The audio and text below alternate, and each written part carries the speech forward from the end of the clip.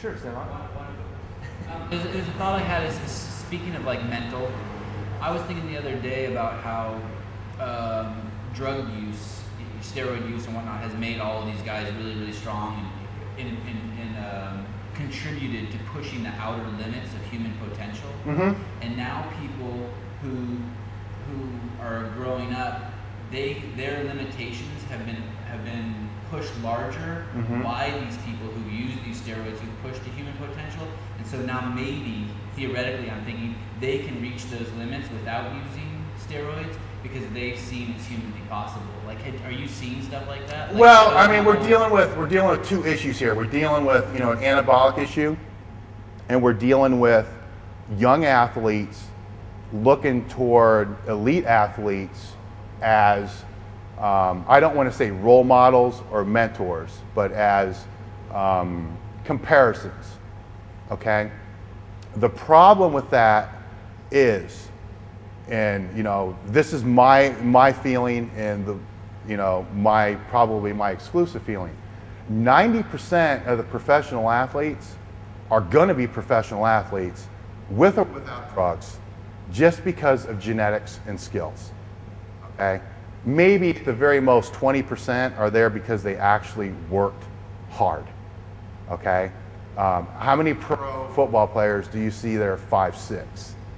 You know, so when you're dealing with kids and they say they want to be pro football players or whatever it's going to be, the last thing I ever think that you can do to a kid is destroy their dream.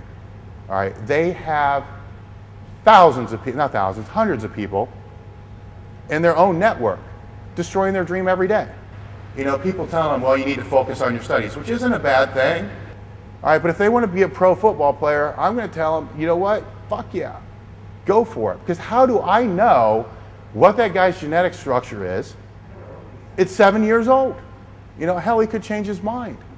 You know, so I play games with people all the time. I play with kids all the time. It's like, man, come here. And I like grabbing his calves. Man, that's unbelievable, you know, grabbing his legs. You know what? I've been around a lot of pro players, man. You have the physical structure to just kill it if you work hard, you know, and put everything into it. Now they're walking away like, holy crap, you know, this guy really knows his stuff. Maybe I can do this. Because everybody else around them saying, well, you know, you need to be realistic, you know, you might not make your team, and all this other kind of bull crap. The late matures are the ones that generally are going to end up at the higher level. So the kids that aren't making the team in junior high, they're going to be, if they stay, the best in high school. The only reason the people that are playing in junior high is because they mature faster. All right, what generally happens, and the takeaway is, the kids that aren't playing, that are sitting the bench, usually what the coaches do is, well, just go over there and, you know, hit the bag, go over there, you know, push the sled, go over there and work on your drills. They're doing skill, skill, skill, skill, skill.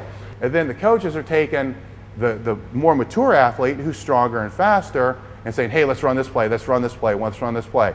Well, that works really good until those kids over there mature. And now they're just as strong and just as fast, but they got one other thing, skills. That's why you see the great junior high player never even play in high school. You know, they're the ones smoking crack on the corner, you know, because they got blown away. And people will say, man, I don't know what happened to him. He was awesome when he was younger. Well, what happened is he never had the skill development. So human potential is a lot higher than what we think it is with drugs, without drugs, okay? Much higher. It's always been higher. I've seen people lift weights in powerlifting that I thought were on drugs and would argue it, you know, with some of my other people, like, this guy's totally full of shit. There is no way he's drug free, you know, until the guy would come up to me and say, you know what, I think I'm going to start taking drugs now. Then he does, and his total goes up 400 pounds. Like, holy shit, he did that drug free? Totally changed my philosophy on what the actual human potential is. The human potential is limited by the human mind. And it takes a very, very, very strong, rare, special person to break the barrier, to break the 4-minute mile.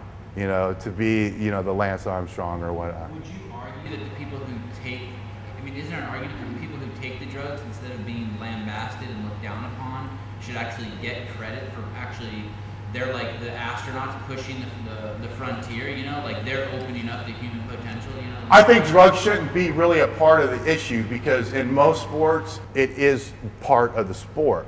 So it's, you know, I'll sit there and say it's an irrelevant factor, you know, based upon whatever sport it is. It's there, okay? It's just those who get caught are labeled, you know, the bad person, but yet everybody seems to forget everybody he's competing against is using too, you know? So don't fucking say this guy's a hero and this guy's a villain, you know, when they're both doing it. You know, say this guy got caught, this guy did. And then start to question the politics that are going on behind that. Is the drug testing fair? Is it not fair? What it's going to be. Drugs have been a part of sport since the 60s. That's not ever going to go away. You know, whenever you're dealing with a competitive mindset and people who, I call it being locked in. People who get locked into a vision. All right, that's it, man. That's their drive. That's their passion. Critics don't matter. This don't matter. They're going to do whatever it fucking takes to be the best at what they do. Okay? Most people in society will never understand that because they've never had passion about anything. Okay? People who have had passion about things and worked their ass off for it will totally get it. Are they pushing it because of the drugs? No. They're pushing it because of who they are. Drugs are just one of the tools. I mean, other things advance in technology as far as, you know, swimsuits, powerlifting gear, you know, the surfaces somebody's running on. I mean, sport just keeps advancing, and it's going to keep advancing. You know, at some point in time, it's going to start to advance at a little bit lower level. You know, world records are kind of being broken, you know, every Olympics. But I'm telling you, it's going to continue that way because what's going to change is it will leave anabolic steroids and it's going to go into gene therapy. It's going to go into some other crazy shit we don't even know about yet. You know, which is going to go in there, which is going to push it again.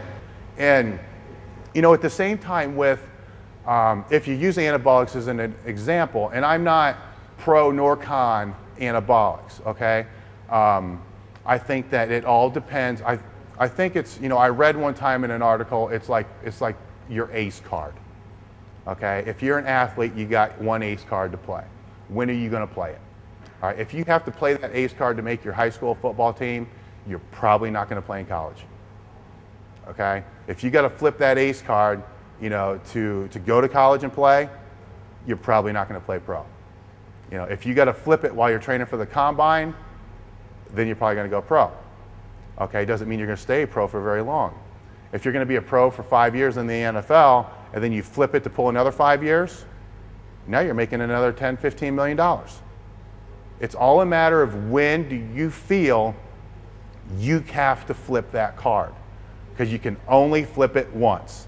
You know what I'm saying? It's going to give you an increase, but it's not going to take you to 2 levels higher. It's going to take you up a notch. You know, everything else is going to be up to you with that. So the problem I have with it is if you do have high school kids that are flipping that card. The other thing would be, you know, high school kids, or basically, and I get criticized for this a lot, basically anybody who's taking it just for vanity reasons, who's not a bodybuilder. You know, and my point with that is, you know what, it's hard enough for the people who really do need to take it to find it, and there you are fucking taking it from them. I mean, it's hard to find clean, good stuff. Yeah, and yet this fucking high school kid who just wants to have biceps is buying it all up. You know, meanwhile, the guy fucking training for the Olympics can't find his shit. You know, are you gonna be a fucking patriot or not?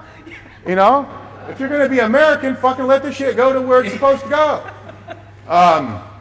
That's awesome. You know, that I have a problem with that. Okay, I have a problem with, you know, people who want to flip it too soon. Just because you have a sticking point doesn't mean you're not going to go any further. It means you need to get smarter. You need to try something different. You know, there's thousands of people out there now with the internet who are more than willing to share information to people that have a question in that regard. You asked earlier about anabolics in the CrossFit games. Well, the one really odd thing, you know, with the CrossFit Games is it's, I don't know, you know, and I've been around people who use anabolics since I was 13 years old. I'm 41 now, you know, so I have a pretty good idea what people are taking for different sports.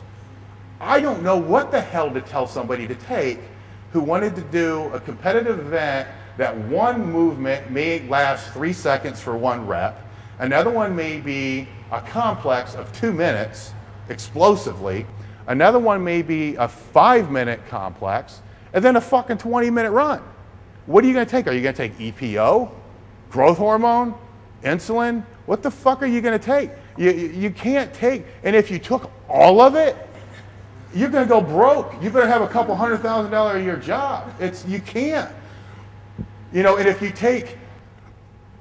take something to fill a weakness in that void, you know, say they want to take something just for the strength. Well, it's going to help the strength, but it's probably going to hurt the long endurance. Okay, because hell, just the nature of the training, doing long endurance work will have a negative effect on strength. You know, the only aspect of conditioning that really will never have a negative effect on any others is maximal strength development.